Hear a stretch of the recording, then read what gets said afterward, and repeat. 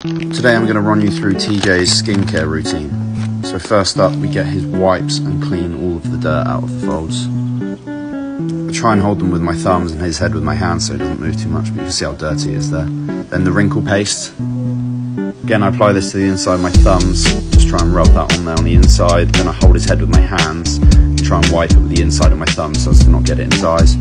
This is great for tear staining and sores, and it keeps to protect the barrier on those folds.